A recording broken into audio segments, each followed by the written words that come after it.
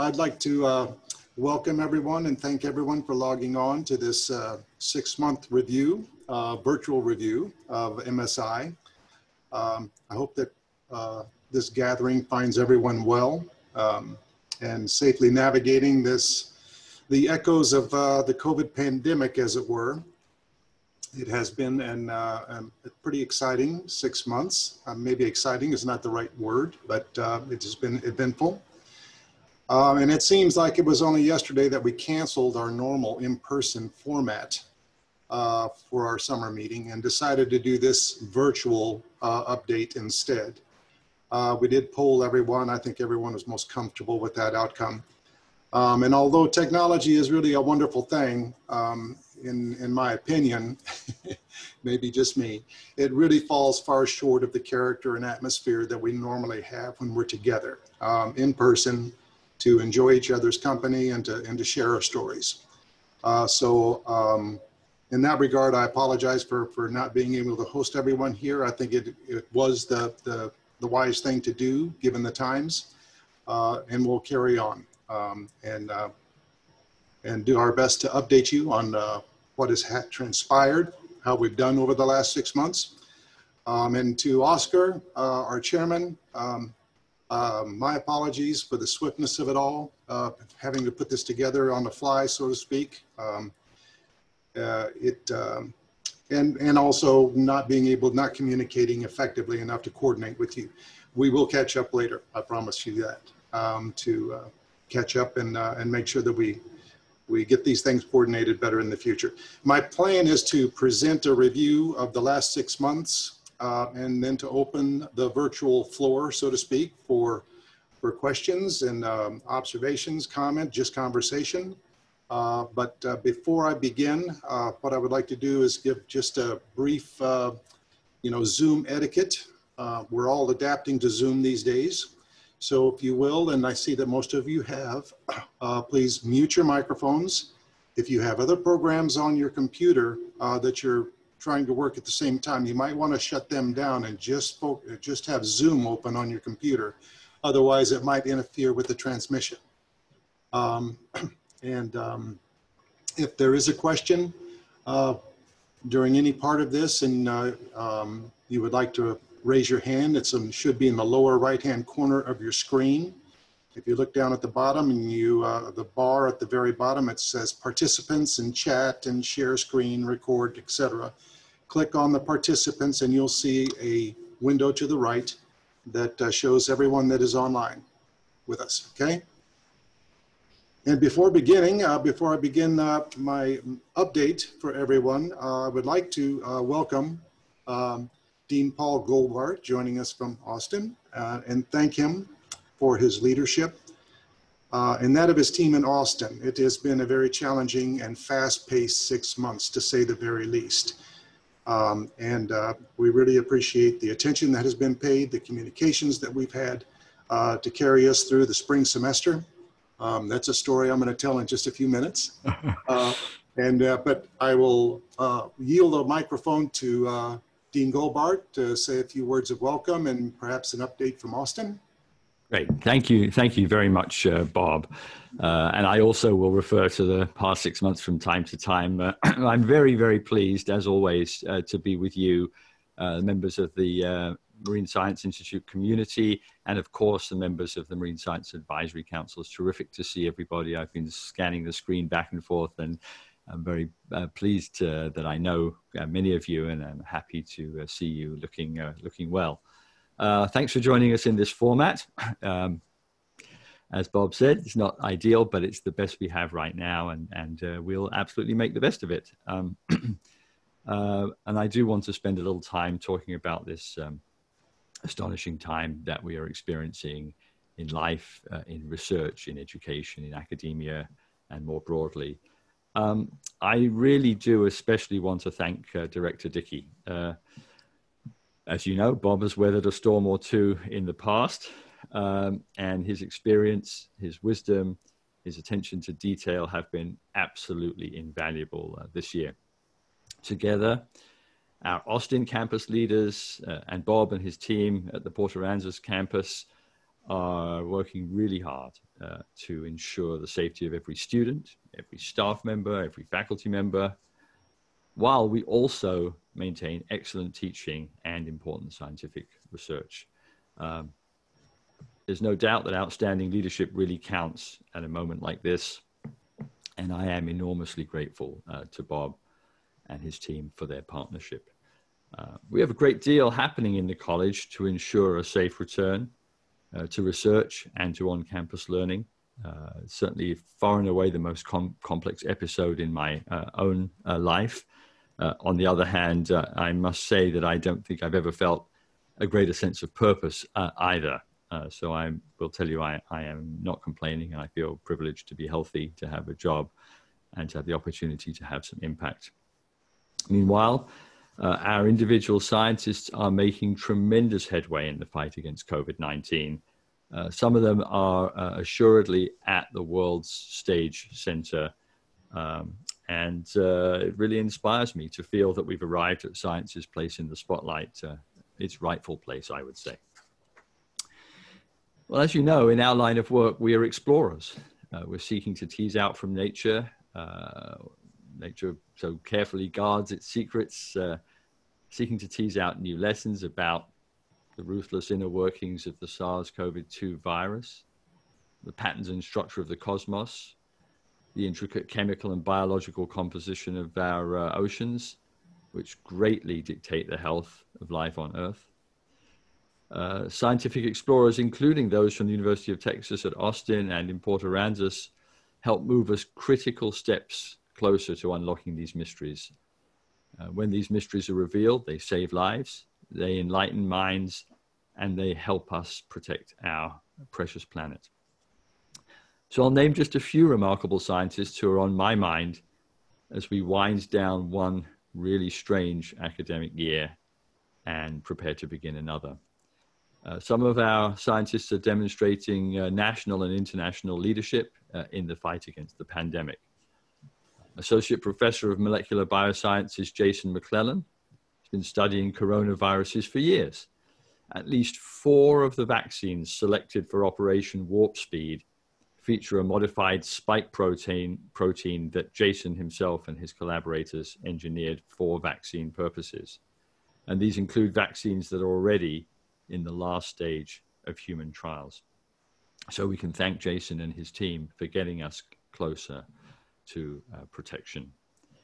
Now, vaccines typically take a decade or longer to develop. 4 years is regarded as miraculous. But Jason and many health experts believe that a COVID-19 vaccine could arrive this autumn. This would be extraordinary. So when you hear about the astonishing speed at which this is happening, please know that years of basic research by Jason before we'd ever heard of the coronavirus have played an essential role, as has his ferociously hard work over the past 6, 7, 8 months. What a compelling example of Louis Pasteur's dictum that chance favors the prepared mind. Professor of Integrative Biology and Statistics and Data Science, Lauren Ansel Myers, has advised states, cities, school districts, and even the White House, explaining in great detail how the virus spreads and what various mitigation strategies could do if adopted. As the leader of one of a handful of teams advising the CDC, she also skillfully translates her mathematical and epidemiological research to provide insights for decision makers. In media reports, she has been the most cited expert on the UT faculty for any reason all year. And stories about these 2 scientists, Jason and Lauren, about their research, have appeared in outlets that have reached billions, with a B, billions of people the world over. What a powerful demonstration of the UT motto, what starts here changes the world. Faculty in our Department of Computer Science have founded our newest university-wide institute, our Machine Learning Laboratory.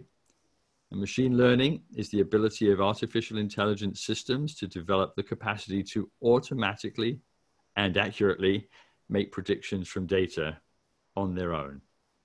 One of the faculty involved is Peter Stone, who has been leading our robotics consortium, and a University of Texas Grand Challenge in ethical artificial intelligence. Peter chaired a national study on the next 100 years in artificial intelligence, and that takes some nerve. Things are changing on a monthly timescale, so to project out 100 years is bold and something we admire and encourage. And in addition to being a professor, Peter serves as the executive director of Sony AI, Sony Artificial Intelligence in America. He's one of many faculty who will be able to conduct transformative machine learning research, not only for UT, but for Austin and the state, thanks in large part to the remarkable generosity of donors Zabe and Amir Hussein. This year, we celebrated three new UT Austin members receiving one of the top honors there is for scientific research, induction into the US National Academy of Sciences. And all three were from the College of Natural Sciences. John Cormandy, who was the Vaughan Centennial Chair in Astronomy, helped reshape our understanding of galaxies. Katie Fries, who holds our Kodosky Chair in Physics, conducts research into dark matter that has been absolutely transformational. And Mark Kirkpatrick, who holds the Painter Professorship in Genetics. Mark is an evolutionary biologist whose work helped explain how mating preferences helped drive the development of male traits. Well, just a word about the National Academy of Sciences. The Academy is a private, non-profit society of distinguished scientists who are elected to membership by their peers in recognition of their outstanding contribution to research. Well, since when? Well, the bill for incorporation of the Academy was brought to the US Senate on February the 20th, 1863. It was passed by the Senate on March the 3rd, 1863, and passed by the House of Representatives later that day. Think of it, 1863, right in the middle of the Civil War, a calamitous time for the nation. And what did President Lincoln do in the face of the calamity? Before the day was over, March the 3rd, 1863, Lincoln signed into existence the National Academy of Sciences, an academy charged by Congress with providing independent, objective advice to the nation on matters related to science and technology. And on behalf of scientists and everybody everywhere, thank you, Mr. Lincoln. I hope I have time to mention just a few things from the educational and operational fronts too. This year, we've been faced with the challenge of rewiring everything the college does in a landscape filled with natural and very real concerns for children, parents, finances, research groups, laboratories, students, and more. And our community is standing and delivering. Not because we've told them what to do or how to do it, but because they've self-organized. Unexpected leaders have emerged, they care, and they're getting the job done. And never have I been more impressed with this community or any other community I have ever been a part of. In summary, everything has changed and yet nothing has. We remain dependent on creative new thinking from remarkable people. We are as focused as ever on leading and changing the world in our research, in teaching, and in public engagement. We aim to inspire new generations to go out into the world with a robust understanding of what science, mathematics, and computing are, and the capacity to make the world a better, safer place. And as we accompany our students on their journeys, we get to watch their awakening to the astonishing capabilities brought about through science, mathematics, and computing. The supply of food and medicines, water and power, transportation, communication, and so much more. Science's ability to harness human creativity and reason for beneficial ends is not only the key to making it through our COVID-19 era, but through every era. Discovery brought humankind out of caves, and it's our best bet for ensuring that we don't have to return to caves no matter how challenging the times we face. And because of that, we in the College of Natural Sciences thank you all for your commitment to and your support of science. Thank you. And I'd be happy to take any questions. If anyone has a question, please just unmute yourself and go ahead and ask.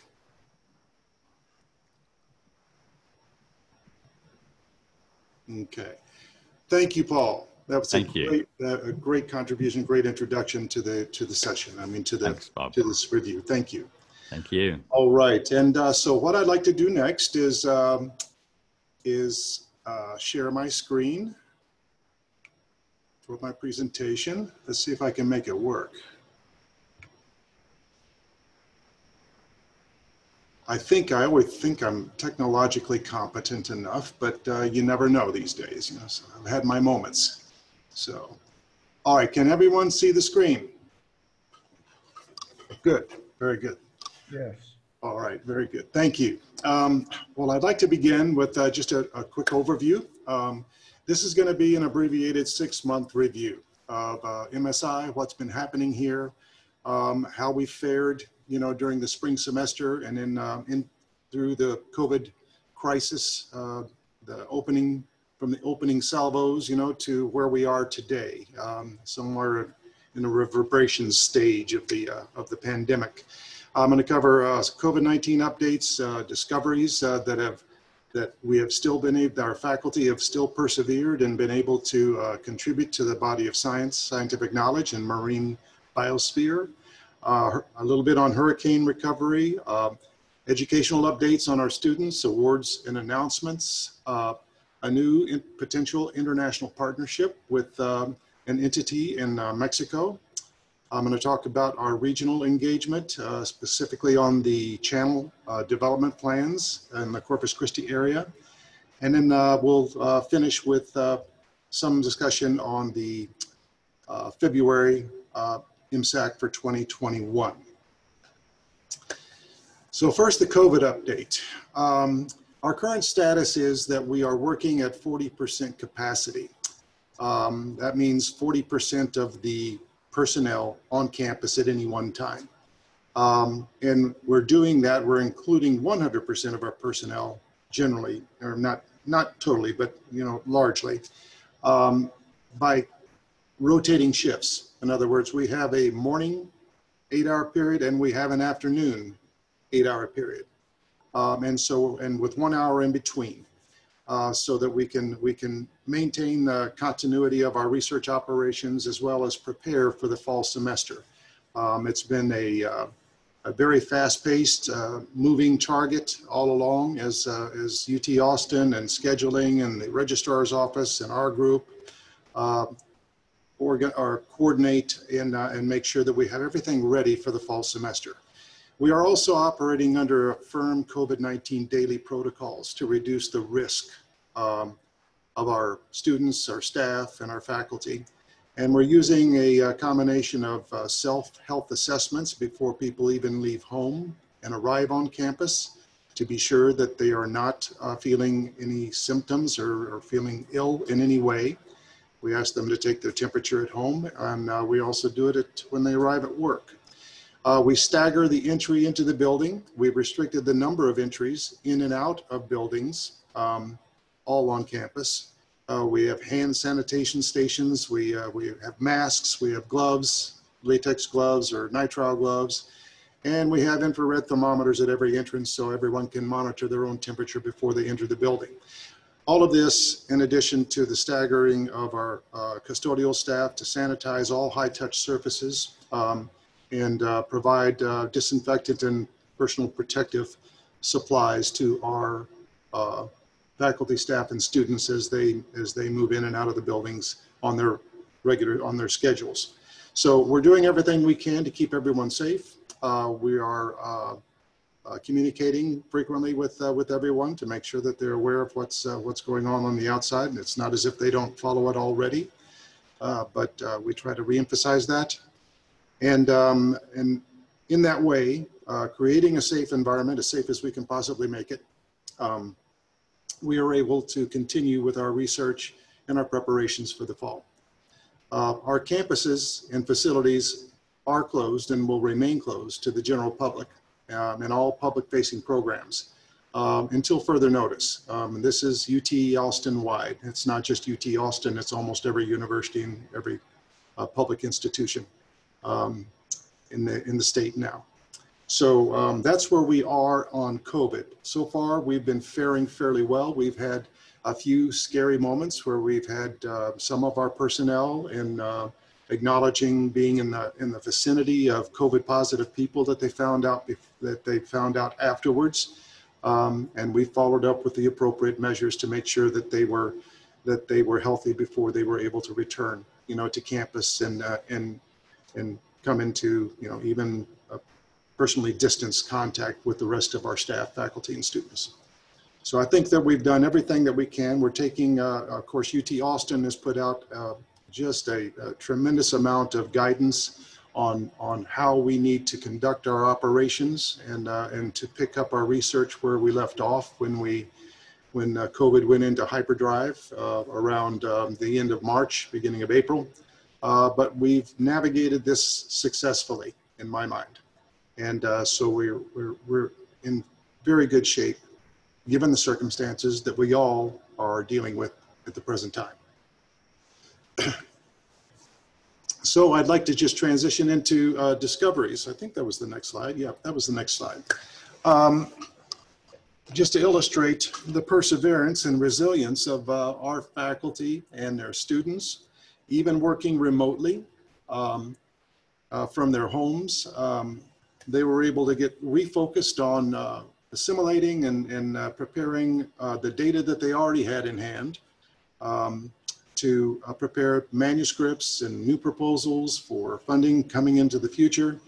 And in some cases, we had some faculty research groups, we had limited access to their laboratories and to the field. But we had to do some very, very careful planning on all of that to make sure that we weren't endangering anyone, either on the support staff side or the students and faculty themselves, as they drove on to continue their research programs and not lose too much time due to the COVID lockdowns that we all experienced. So some of the things that have happened in the last 6 months, including identifying a hidden source of carbon, found in the Arctic coast. This was Jim McClellan and his team. They published a study on a previously unknown groundwater source and a flow of dissolved organic matter that enters the Arctic coastal waters above this frozen permafrost. So it's like a submerged layer creeping through the subsurface layers of the earth above the permafrost into the coastal waters. It's a significant source of carbon and other nutrients that are charging the coastal Arctic food web. So this was published in a highly prestigious journal and garnered quite a bit of attention. Another is changing the code, naming a new naming system for microbes. This is Brett Baker and his collaborators and students who are shaking up basically the international code for the nomenclature of prokaryotic organisms, and to include, so that it will in the future include new species that have not been cultured in the laboratory. Previously, new species were not permitted using the current guidelines until they had been cultured in the laboratory. But with the new innovations and technologies and methods that have been developed for environmental DNA sampling directly from the environment, there is a shift going on in the field of systematics that will really transform our understanding of the breadth and diversity of life on Earth. Brett and his students and collaborators are making great strides in the discovery of new phyla and species of marine microbes, and characterizing their roles in the ecology of the marine biosphere from the estuary to the ocean depths. As you all know, we've sent highlights before of showing the deep sea submersible Alvin on the research ship Atlantis that Brett and was able to go down, I don't remember how deep it was, but it was very, very deep into the thermal vents on the bottom of the Gulf of California. Just phenomenal work. If you build it, fish will come. PhD student Derek Bolser and a student of Brad Erisman's group published a study in Marine Coastal Fisheries on the diversity of species and the distribution of fish populations on over 54 oil platforms out in the Gulf of Mexico. That's Gulf of Mexico wide. They did all of that sampling and then characterized the vertical distribution of fish species as well as the lateral geographic distribution. A great contribution to the field of marine fisheries and understanding exactly what the role and purpose of substrates are to fish congregation. Another great discovery, using lipids to understand food chains. As everyone knows, omega-3 fatty acids and lipids are essential to life. And Jinshin Hao and a PhD student in Lee Fuman's laboratory presented new research findings about the flow of essential fatty acids through the marine food chains and how disruptions in those food chains can affect the health status of different trophic levels from invertebrate to fish to vertebrates. And the specific and also the implications of that on the health of our coastal fisheries. Very, very interesting and important work to elucidate how nature works and how energy flows back and forth.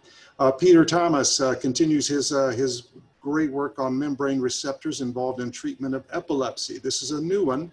It is translational work that moves from the basic work in marine science and fish reproductive physiology into the realm of human health and medicine.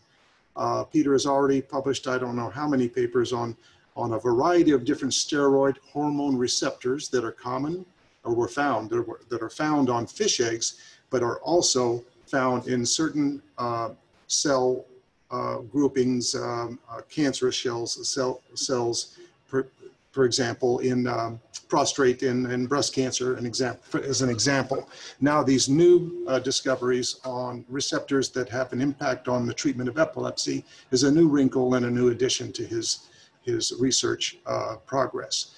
And we've had two major reviews on first microbial archaea. Again, that's Brett Baker's work, and Brad Erisman on red snapper. These are major contributions assimilating the body of knowledge on these two subject matters that are a reference point for all scientists that study microbes in the marine environment and fisheries. They reference these types of works so that they are up to date on the current status of knowledge. This is a very important function of top-level scientists to make sure that their assimilation of knowledge and their consolidation and presentation of it in a coherent fashion is made available to the rest of the scientific community. And then it radiates out from there into policy, into practice, into the public realm, where we actually implement some lessons from the knowledge that's been gathered.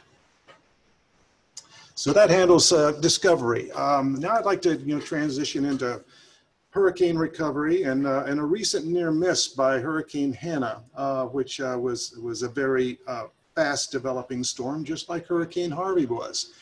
Harvey came on us very fast and very hard. It was a Category 4 hurricane. Most recently on July 25th, Hurricane Hannah came ashore about 30 miles south of North Padre Island. We got a lot of wind. We got a lot of rain, not nearly as much as Harvey. It was only a Category 1 storm, this Hannah.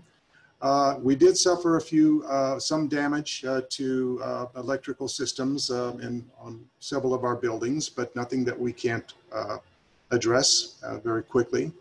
But we were prepared. We actually made it to phase 2 of our hurricane preparations as Hurricane Hannah approached the Texas coastline. We didn't know which way it was going to go. And we were still within the cone of uncertainty on where the landing would actually take place. So everyone performed brilliantly.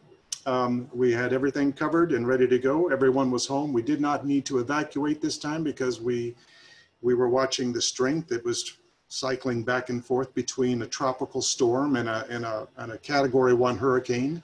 And so we weathered that challenge quite efficiently, and came back to work the following Monday to resume our operations and get everything uncovered and start the cycle over again.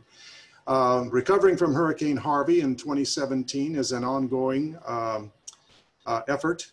We are making progress on our rebuild. We are hardening. We are repurposing some things that were destroyed during Harvey and putting them in locations where they won't be vulnerable to inclement weather ever again. We're trying to make the wise decisions that need to be made. And we're also taking this time because we've got a lot of contractors on campus and or on our grounds, and only a few of them in the buildings themselves. But we're taking this opportunity, as Benjamin Franklin once said, you know, in adversity, you can find opportunities. And so we're finding those opportunities and having that talent, the construction talent nearby, to address some of our longstanding issues in terms of facilities and housing. Here you see one of our main teaching wet labs on the west wing of the main research laboratory. And here you see how we've transformed that into a modern all PVC bench work that is waterproof. So we can hose down this entire room when our fisheries biologists go in there and start dissecting fish, which is not a very neat process. Here you can see in the upper right-hand corner, this is the old Fisheries and Maricultural Laboratory greenhouse. They call it a greenhouse because it was sort of opaque panels on the side that contained or that housed large fish tanks. Down below, you see the upper right structure was demolished, and we put the one below in its place. That's called the Ed Rochelle greenhouse right now. It's not a greenhouse, obviously, so we're going to be renaming it. But it was the Rochelle Foundation that contributed the funding to make this happen. And here you see in the upper left what the previous aquaculture space looked like, with the tanks in disrepair and the building in disrepair. And now below and on to the right, you see what it looks like now. This is an essential aquaculture space that is necessary for the Fisheries and Mariculture Laboratory to function. We will be occupying it with fish and experiments in the very near future as we press forward with updating our damaged facilities, both from Hurricane Harvey, but also due to expectations and standards regulations that are applied for the institutional use of animals in research. Our marina has made great progress. Of course, we started this project before Hurricane Harvey in 2017, and it's been a slog, but we've really started to gain momentum now. The status of the marina is as you see in front of you now. We've got new sheet piles and bulkheads. We think that this is going to be completed by the end of September, beginning of October. They're making good progress on it, and we will continue to press on that going forward. The research pier, you can see, I hope you can see my cursor as I circle it over the barge here that is in place to pick up the debris or what was left over from our research pier after it was hit by that drill ship in 2017. It's on the bottom of the channel here, and they had to remove that first before we could begin the new pier, constructing the new pier. And here's where we are on that. These are pre-stressed concrete pilings that are into the channel. And we're progressing on completing this, working with the Corps of Engineers for adjustments in our permitting process because we couldn't put those pilings back in the same holes on the bottom of the channel that the previous pier was located. So we're making a few adjustments, and we expect to get this going again in the next several months. Our Bay Education Center in Rockport was damaged by Hurricane Harvey in 2017. The envelope of the building needed some repairs. The roofing needed some repairs. That was completed. We've reinstalled a new version of the Science on a Sphere. And we're in the last stages of completing the displays and public interface in the Bay Education Center. We've contracted out a local Corpus Christi group to help us construct all of these displays, and it's making great progress. And we hope to have this open sometime mid-fall as well. The Patton Marine Science Education Center, of course, has been renamed from last year. We are still in the design development phase for the replacement of our aquaria and public exhibits. This is the public face of marine science that is normally visited in better times, earlier times of upwards of 20 to 25,000 people a year. Well, we're going to update it all. We've engaged a West Coast firm that actually did the design work for the Monterey Bay Aquarium to help us with the redesign and development of aquaria and exhibits in this public space. And we expect to get it started with it very, very soon. We're making good progress on that. The entrance monument sign, as you know, during Hurricane Harvey, our entrance monument signs were both destroyed. And so we went to you, our council, and asked if you might be able to help us with this. And many of you stepped up and provided the resources necessary to complete and plan and complete this, this new monument sign that will be in place off Cotter Street, the front entrance of the Marine Science Institute. We're very thankful for Kent Olberg for donating. This is going to be a 7-foot bronze marlin that will grace the entry monument. And you can see that we've already broken ground on it here. So we'll be orienting it in the right angle to the university in the coming week, and we expect to have this started within the next week or two. Actually, we've made great progress on that one. As you know, the Lund House has been in existence on Tarrant Street. It is where we provide quarters for the dean when he comes down to visit us, and where dignitaries we put in there, visiting scientists, maybe even faculty recruits. It is an accommodation that we need to be able to host visiting scholars, the dean, visiting groups, and the building was basically rendered irreparable after Hurricane Harvey. And so we have commissioned an architect in Corpus Christi, Turner Ramirez Architects, to design us a new replacement Lund House. And this is what it should look like.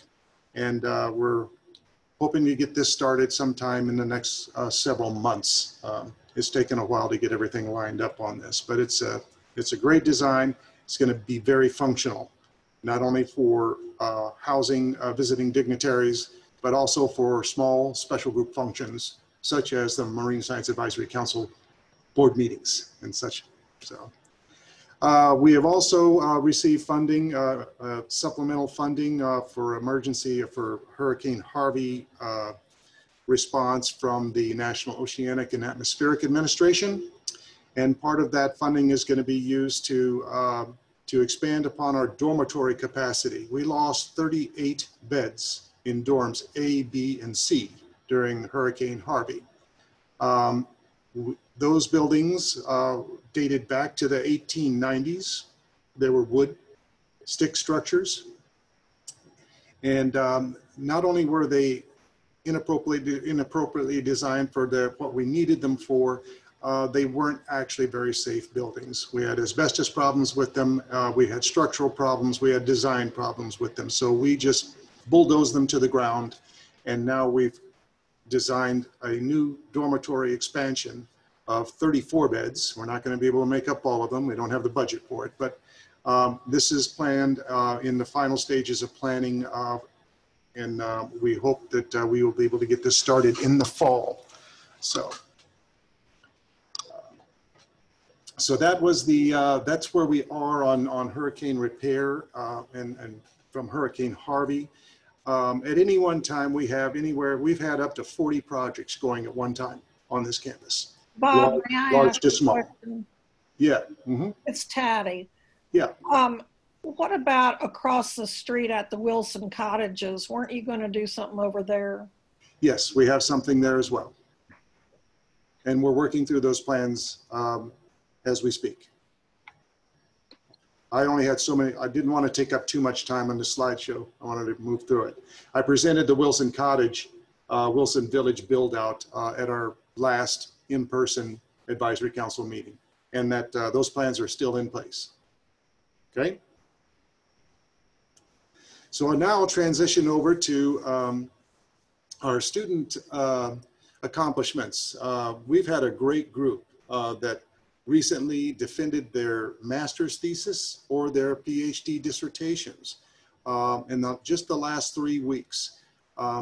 The COVID outbreak put a stall on a lot of our students' ability to continue their progress in their research to reach their graduation date so that it wasn't pushed back.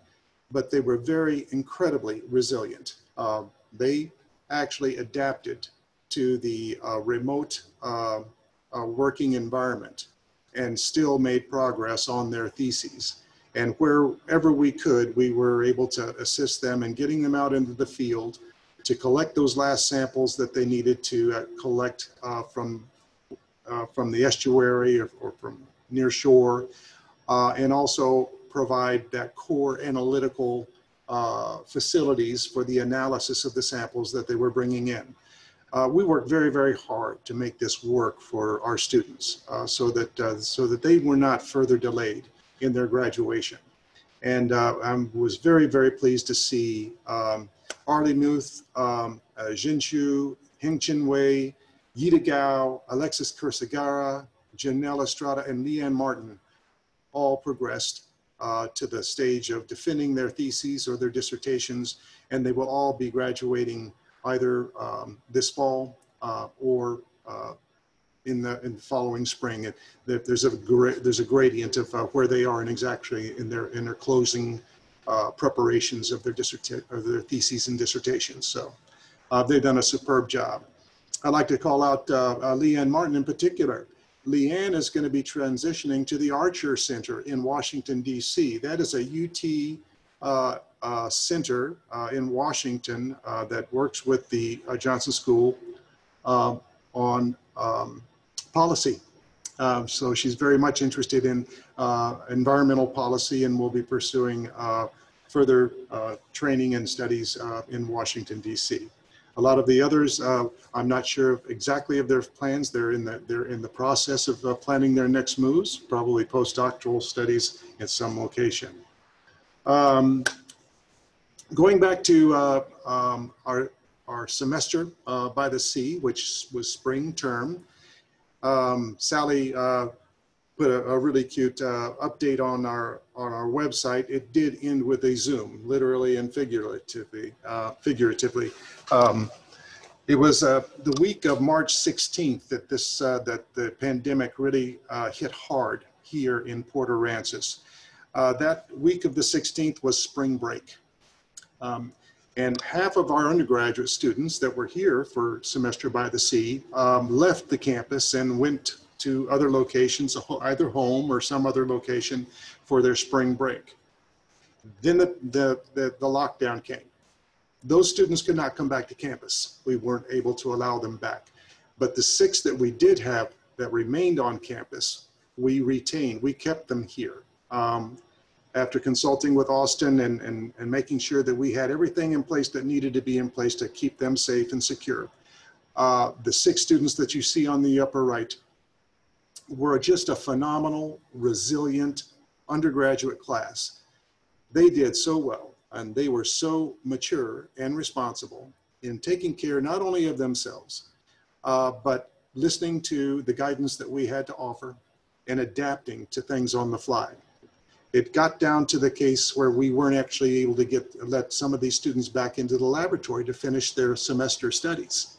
And so we had to do a lot of things virtually and dig up historical data and totally revamp their curriculum in order for them to complete the semester. And they did so, and they did so in high fashion.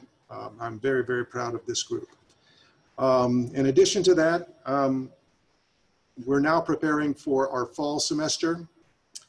And as it stands right now, up in Austin, they're doing a mixture of in-person and virtual instruction for the fall semester. All of our curriculum, both graduate and undergraduate, is right now, we're going to try to do it in person.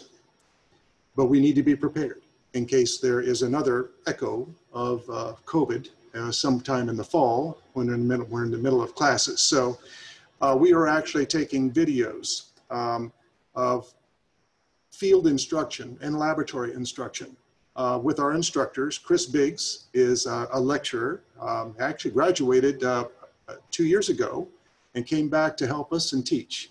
He's a phenomenal instructor and a phenomenal man. But anyway, they've been out into the field actually videoing, taking videos of all of their field instruction. So if those students in Austin cannot come to Port Aransas to complete their field studies in order to complete their curriculum, then we will be able to conduct those that instruction online.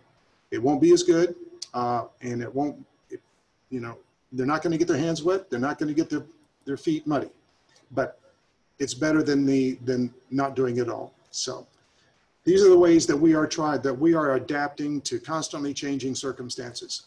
And I couldn't be prouder of the faculty for picking up on Zoom instruction so quickly, and for them adapting their syllabus for every course that they do. It has to be totally rewritten to accommodate not only the safety precautions that have to be put in place to make sure that everyone is safe and their health is protected, but also to take into account the possibility of virtual instruction, which is not as good as in-person instruction. So in a way, I used to tease them, I guess it was a semester or two ago, when we started using virtual instruction. We do that all the time anyway for students in Austin, but now it's a lot more of it.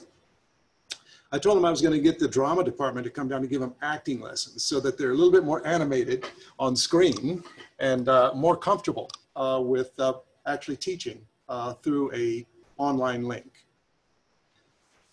Our public and K-12 education. Now I'm going to shift over to the NER. This is our public face. This is where science is moved directly into the public, into our K-12 charges that normally we have on campus on a regular basis. You know, taking a field trip out with the KD, or taking a walk through the Wetlands Education Center, into the Marine Science Education Center that we're revamping now normally, that we would actually use as a backdrop as well.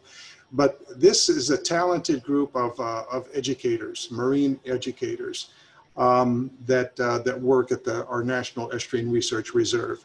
And they have put on and organized and prepared and uploaded a lot of videos to continue their interaction with the public, with K-12, so that they don't lose that time. They don't lose opportunities. They are taking advantage of technology to make sure that they still connect with the public.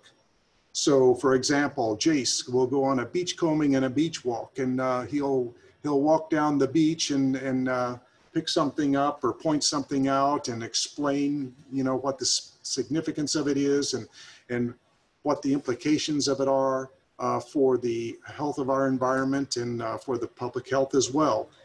Speaking of plastic waste and debris on our beaches and so forth. And we have other videos where we have specific topical matters that are being taught. They filmed, our nurse staff filmed scenes behind the animal rehabilitation keep, so they can see. It's sort of like that, what's that show, the Mike, what's his name, that teaches tough jobs, you know? the dirty side of the work, you know, that it all seems so glamorous, you know, from when you think about, you know, birds and turtles and so forth. But when you really get into it, it's a lot of work, and it's not that appealing when you have your hands up to your elbows in bird stuff. So, and we have a Talk Science to Me. These are cameos or elevator speeches from all of our students and our faculty that are put online. So folks can access what our faculty and students are doing and their passion for the work that they do. Free Your Mind is a sort of a meditative session where they put in seascapes and sea scenes and so forth. And then Science in the Sea, for example, up here, marine viruses, we also have those online so that you can actually hear public presentation of specific topics in marine science that are particularly relevant at the time. So that's all going very well. We have also this year, we celebrate staff service, 10 years of service by B. Lyman, Betty Lopez, Renee Lopez, John Nicholas, Sarah Pelletieri. These are the folks that make this institute work. They are the reason that we are able to operate now because they are the foundation. They build, they maintain the facilities, they keep the systems working, they keep it sanitized. They are the ones that actually enable our faculty and our students to operate not only in a safe environment, but a clean environment, and to do more because they chip in. They do things well beyond just the custodial and the cooking and the, you know, the facilities maintenance. They do a lot more than that. Patty Webb, 30 years of service, amazing, absolutely amazing. And Patty's critical. Congratulations, Patty. So thank you for that. And this year we had a University of Texas President's Outstanding Staff Award. Captain Frank Ernst was one of 30 out of the population of UT Austin that was recognized for his service.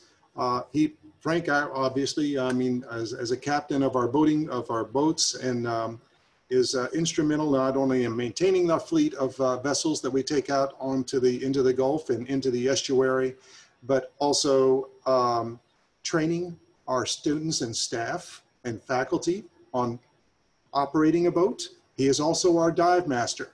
So anyone that goes into scientific diving, this is the guy you go to. So Frank has just been essential for this institute over the many years that he's served. And so we're very, very thankful to have him on board. Other awards and announcements.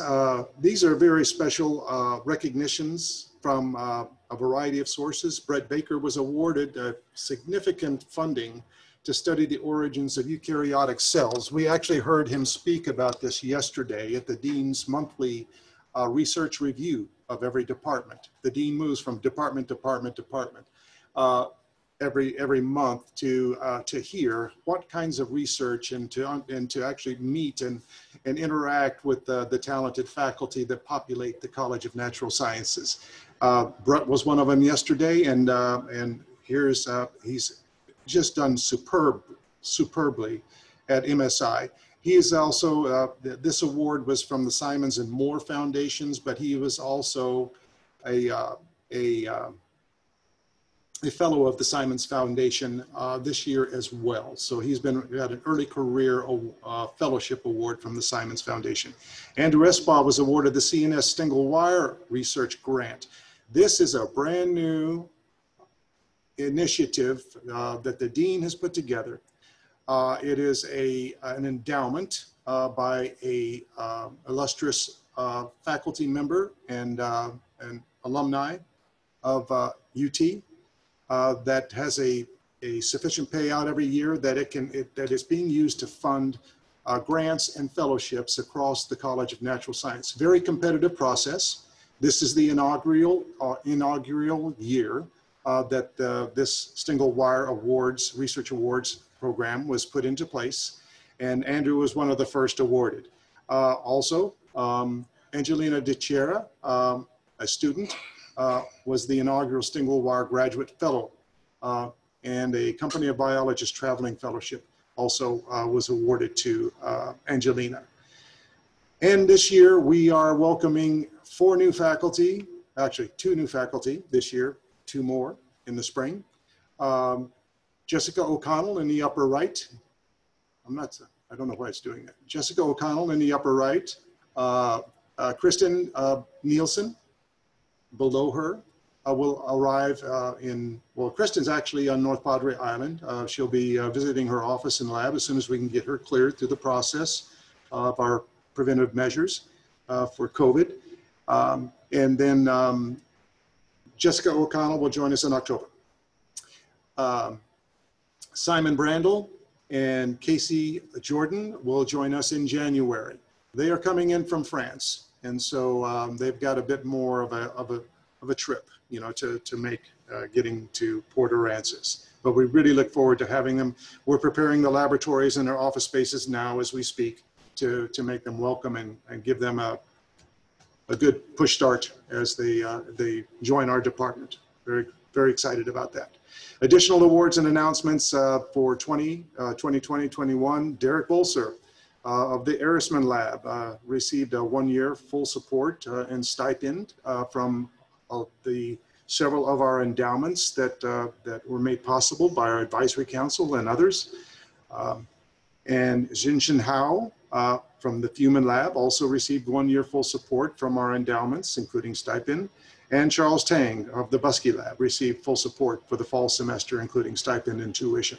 This is a competitive process. Every year we have a bit of payout from all of those endowments, and we put together a committee. They go through the records and performance and accomplishments of all of our graduate students that apply for additional scholarship funding, and they are awarded according to merit. So it's a very successful program, and I'm very, very thankful to have this resource that is really originated with the advisory council and with the donors that contribute so much to the Marine Science Institute, not only in funding, but in their expertise and their just support.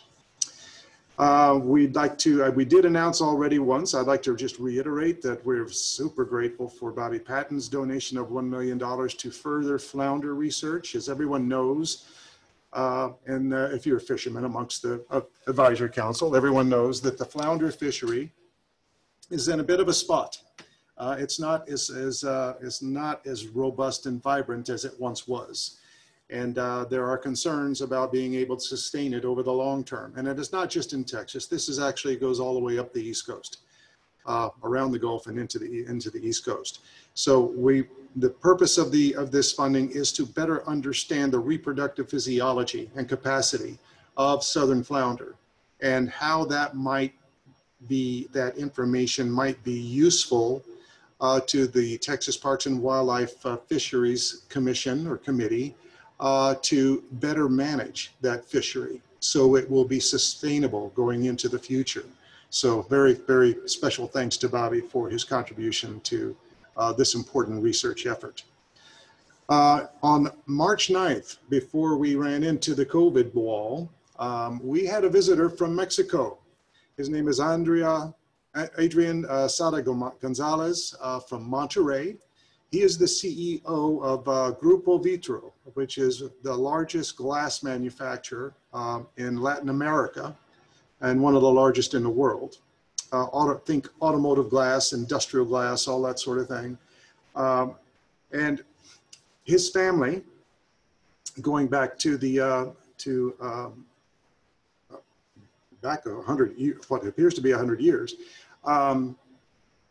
created a organization, a conservation research organization, Vida Silvestre.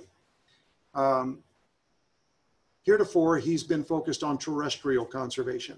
He's worked with the San Diego Zoo. They have a couple of projects together. Now we would like to move into the marine world. And thinking of his father, who was a 1941 graduate of UT in chemical engineering, he naturally came back to UT and went to the UT Global Office, who made the introductions. We hosted him here at the Marine Science Institute in March, and we discussed his interests in not only our research, but what he is trying to do in Mexico. So here is the Gulf of California. Keep in mind, this is where Brett Baker did his deep sea dive into the depths of the Gulf. And this is Isla El Carmen. This island is the island that Adrian is trying to recover from a history of salt mining and trying to restore it to its original function and role in marine ecology. And that goes from wetlands to estuary to fisheries. So we put together a team of our faculty, and we hope to be able to visit the island sometime later in the fall, once travel is permitted again. But it's an exciting opportunity, and we look forward to discussing this and exploring the possibilities with Mr. Sada in the very near future. Okay, that's international. Now let's go to regional. Environmental impact studies of Harbor Island industrial development. This is still a very hot topic here locally in Port Aransas, and we are doing our best to help inform the process. It was about 6-7 months ago that a study was completed on modeling the salinity change from desalination of brine discharge into the ship channel. The proposed desalination plant that they want to put on Harbor Island is shown right here in the lower right-hand corner. And the discharge they're showing is here. The intake for this proposed desalination plant is going to be offshore through a pipeline. However, they wanted to know what the impact would be if they took in the seawater offshore, but disposed of the brine from the desalination process in the channel. So that study was done. It was posted, not only sent to a variety of different users, including the Port of Corpus Christi Authority, who actually paid for the study, along with the study by Texas A&M Corpus Christi for surge. That particular study is online at this location. You can see at the bottom of your screen. And basically the bottom line of that takeaway from that study was it did not appear that salinity would be a big concern if they disposed or if they exhausted or discharged the brine into the ship channel. That does not address, however, the additives that go into that in the descaling process of the desalination process. So we're looking into that now. That is here. We're looking to investigate the toxicology of desalination brine and the anti-scaling additives that are added to that. And it's not a small quantity. We're also beginning studies on to model the change in seawater exchange and circulation and the effect on larval recruitment in and out of into the estuaries with if the channel were to be deepened to 80 feet. We're modeling the change in storm surge with ship channel deepening to 80 feet. And we're modeling the impact of potential oil spills at the proposed Very Large Crude Carrier, VLCC, terminals that are proposed for Harbor Island. All of these studies are intended to help inform the decision-making process, not only at the Port of Corpus Christi, but at the Corps of Engineers and at the city level and federal level. So, and I've asked Ed to be ready to chime in and give an update on where we are with these studies and where we are in the overall permitting process in general, so that we'll get a better idea of what's actually happening out there, because the flow of information is not very consistent. So, Ed, do you have a moment to comment on this or to add to what I've just given? So, you know, ideally, a lot of these studies, you know, we'd like to be able to do them, you know, in a little bit more depth. These studies that Bob just mentioned, they need to be completed by January in order to be able to inform some of the decision processes. A lot of the different aspects of this are a little bit more complicated, and we've been seeking other funding to try to look at some of these topics in a little bit more depth, but it's a bit of a challenge to try and address these rather complex problems in a short period of time in order to be able to inform the decision processes. So the phase we're going through now, I've brought in some other faculty members and we've discussed these. We've been having meetings with the port, trying to make sure that we cover all the different most important aspects in these initial studies that have to be completed by January. So, very good. Thanks, Ed. Are there any specific, if there's any specific questions, I can try and address those. Yeah, we can pause right here, and then if anyone has questions, please do chime in.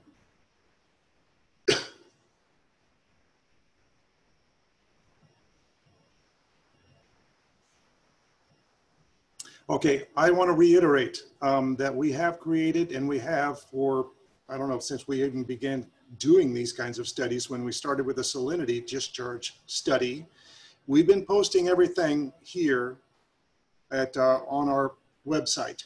And it was somewhere along the line that it fell several layers below our home screen. So I've asked for it to be pulled up on the top again, so that it will be easy to find if you want to learn more about the ecology of the areas that are going to be impacted, the study, excuse me, that we've already posted there, that was done by a hydrologist at UT Austin, and everything else that you see here will also be posted at that location to help inform the process.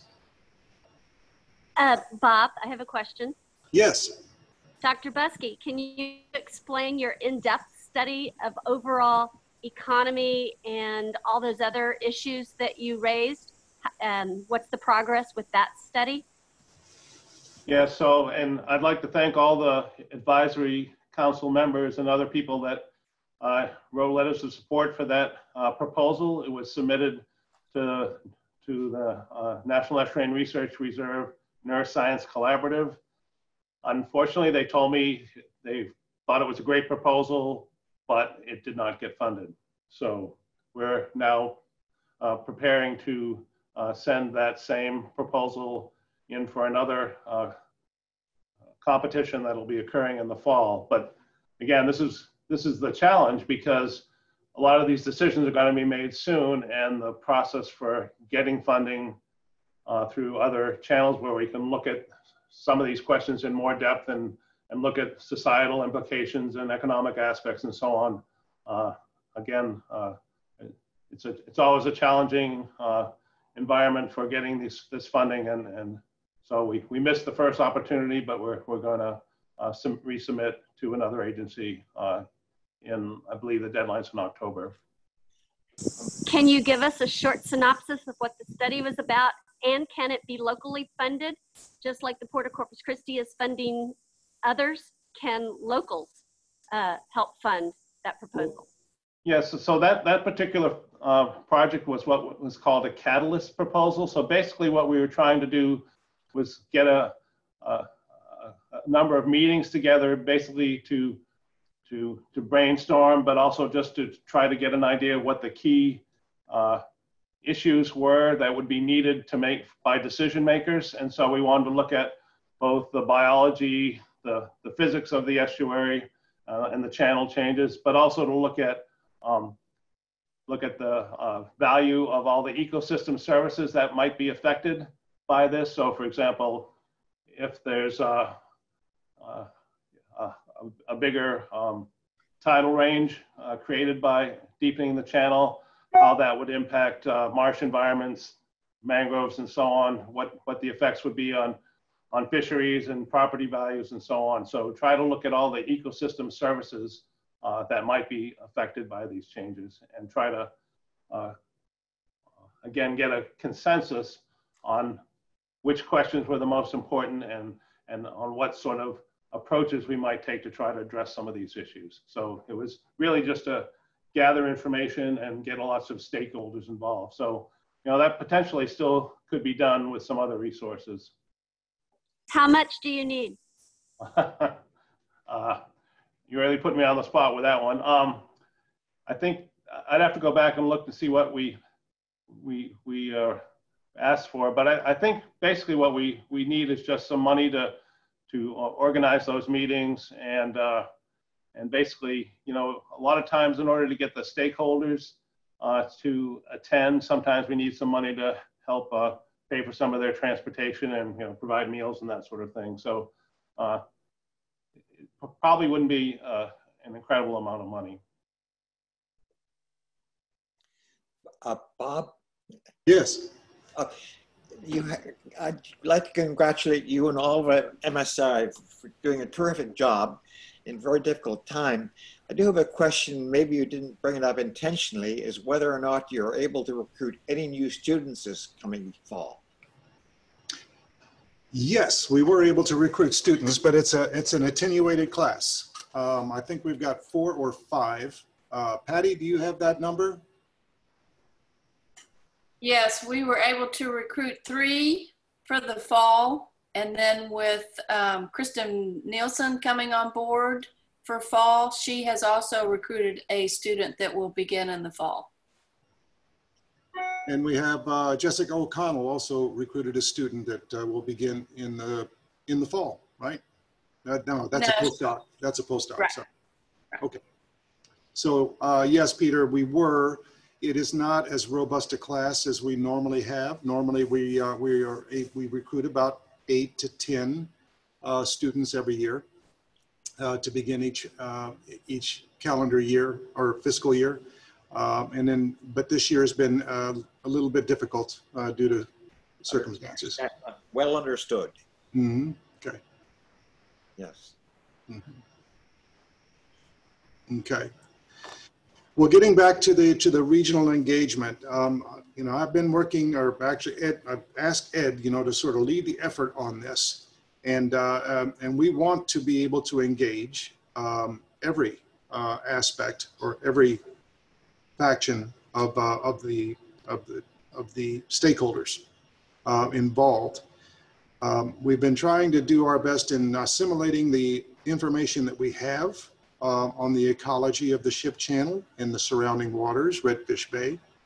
And in doing these modeling studies, unfortunately, we do not have a physical oceanographer / hydrographer at UTMSI.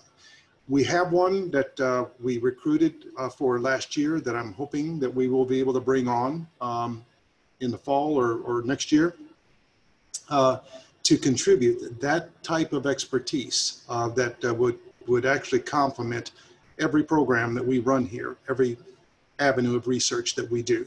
So we're working towards adding more clarity, more information to help inform this process going forward. I really wish I had a better feel for exactly what the timeline on the permitting and decision-making process was. And that is a little bit more confusing, so. If there are no other questions on that, then I'll go to my final slide. And I'm sorry if I was too long-winded in presenting all of this, but I do want to talk about what might happen in February of 2021. I'm very hopeful that we will see a decline in this COVID situation, and that we will be in a position where we'll be able to host everyone in person again. As I mentioned before, you know, beginning opening the meeting, it is so much better to be able to be person to person, share conversation, share company, and mingle with everyone. So I'm sorry that we could not do that this time, and it's impossible to simulate or emulate that sort of thing online. But we will provide you, everyone, with updates regularly as we start to forecast into the end of the year and get a better feel of whether we're going to be able to host an in-person meeting in February. So that's about all I have to say on that. We'll just have to keep you informed on where we are. With that, I've finished my presentation. Are there any questions or any subject matters that anyone would like to speak about? We can just sort of chat and carry on.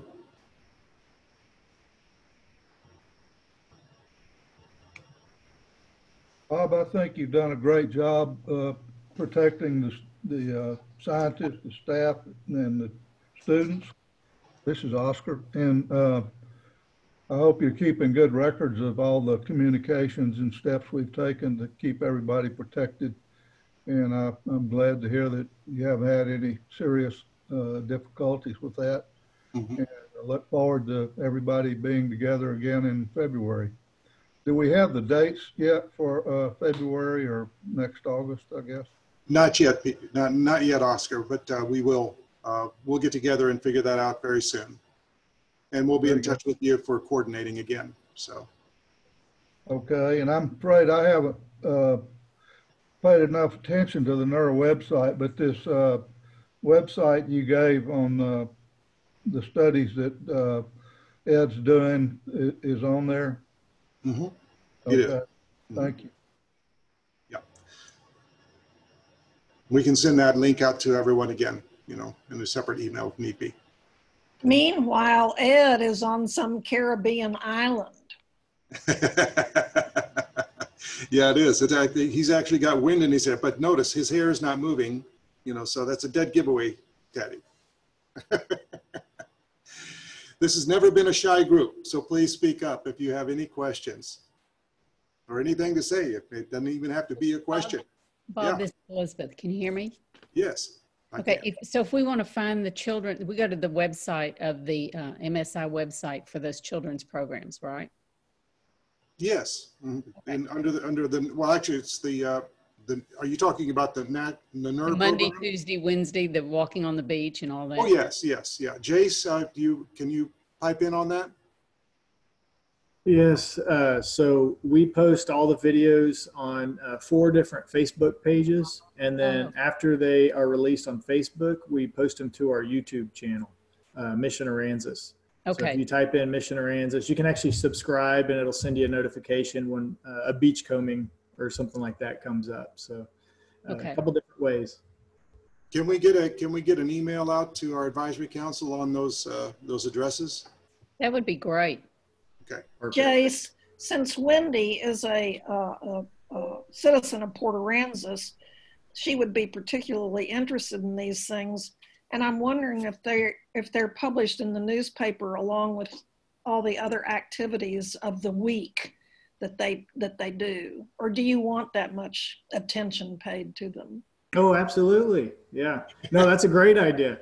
I'll talk with Sally about it. We'll see what we can do. Thanks for the idea. Love that.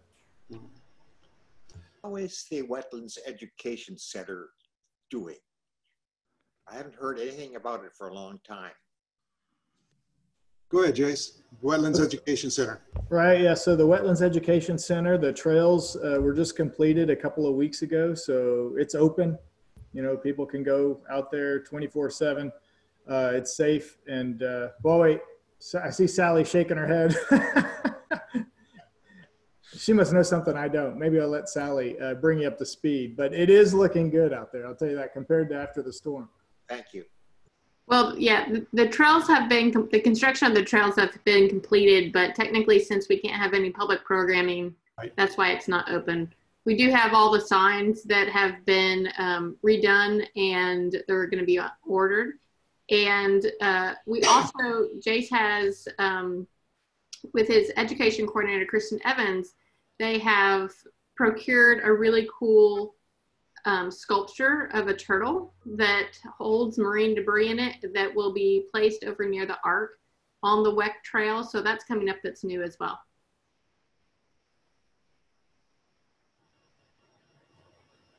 Very good. As I mentioned in my presentation, we are closed to the public until further notice. I think hopefully, you know, as this evolves, we'll keep a sharp eye out for when it's going to be safe to reopen.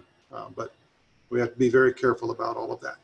And I think, and I'd like to reemphasize that the NER staff, these are people, you know, I mean, their programs are meant to be public facing. And this was quite a blow to them. It slowed them down. It put everybody back on their heels, but they bounced back and adapted. And I'd like to call out especially, and one of the things that we could not stop, we had to let the staff that operate the ARC continue to work. It's not as if we can euthanize, all those birds and those turtles. They have to be cared for. And because we can't have volunteers that normally help the ARC staff on the campus, we had to let them go. We got their numbers, but they can't come on campus and work. So the nurse staff volunteered to step in and help the ARC staff with the loss of those volunteers. Was just a tremendous and heartening move on their part. So they're doing it incredibly well considering the circumstances that they're operating in. It's a different environment than what they normally operate in. So I know that Jace is proud of them, as are we. So I think that your new entrance sign with the 7-foot dolphin is truly spectacular. Well, thank you. It's a marlin. Yep, sorry about that.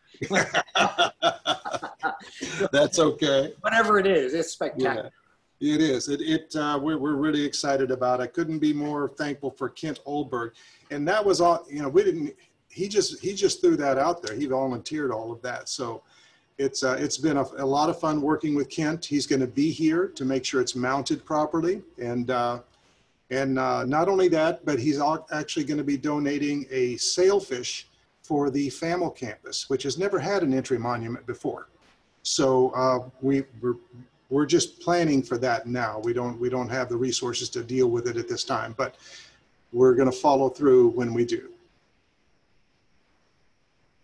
I want to thank Dr. Gobart for coming and the staff of UT Austin and for all your support. Thank you so much. Most welcome.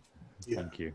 It means a lot to Bob and Georgia and the whole community there. Thank you. Mm-hmm. Yeah. David Payden here. Dean Gobart, I want to thank you for the remarks you made about the absolutely brilliant people that are outside of the Marine Science Institute too. It's nice for us council members to hear about other things that are going on that are so spectacular.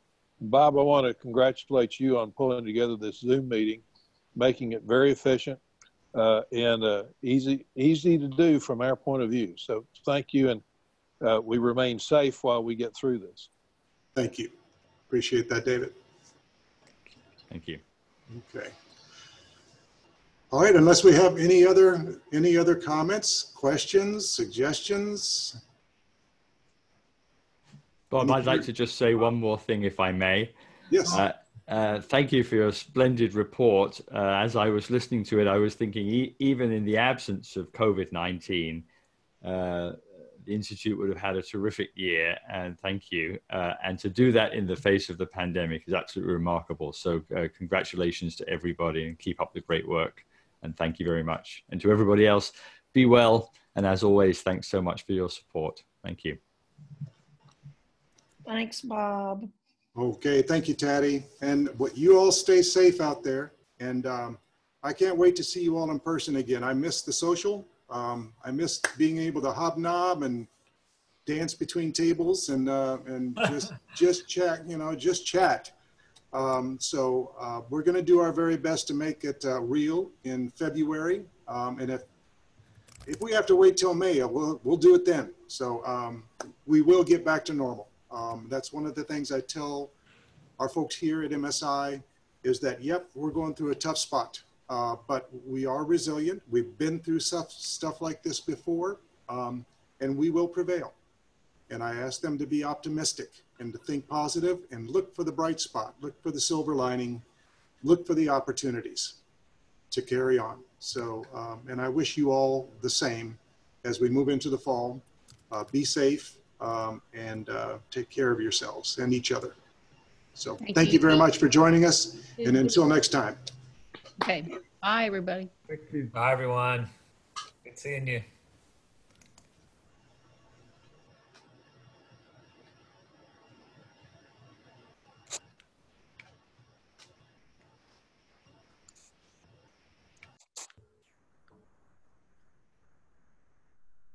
Okay, just seeing who the last people are. These are the hardcore people. Okay, see y'all later.